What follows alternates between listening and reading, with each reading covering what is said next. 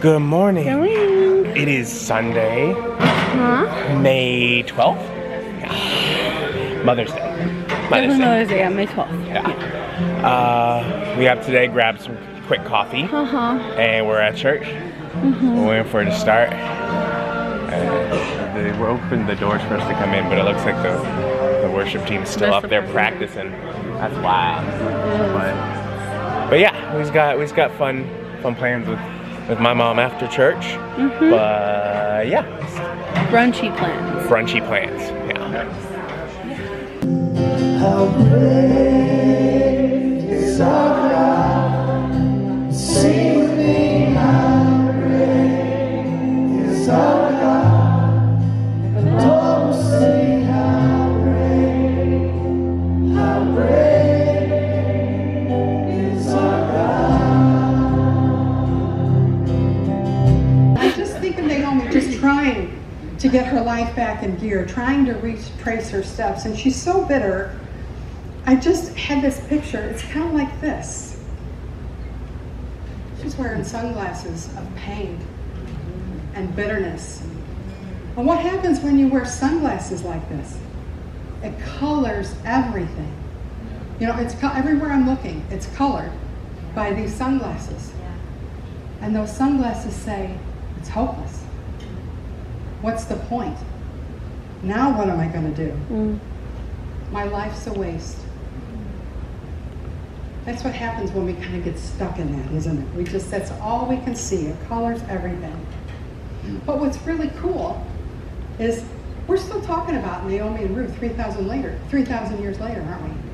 And we had to leave church in the middle of Randy's message because we have Mother's Day brunch reservations that Mike made, and I guess this is the best he could get. So we're at Bishop's Post, which, you know, It's a post. yeah,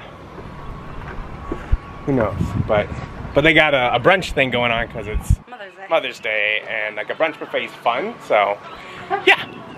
Says it's got brunch, so there's some breakfast and lunch. I feel like that's such a huge chunk of, what, prime rib? I don't know. It's crazy, but whatever. No prime rib, no bacon. Would you like some of my prime rib? Because they gave me giant prime rib. Yeah. I will cut that in half because I did not need that much. And I got an omelet as well. So brunch was fun. She Survived. Yeah, she survived. Sorry. You okay? Yeah. Okay. But it's fun. It's been a long time since I really got a buffet.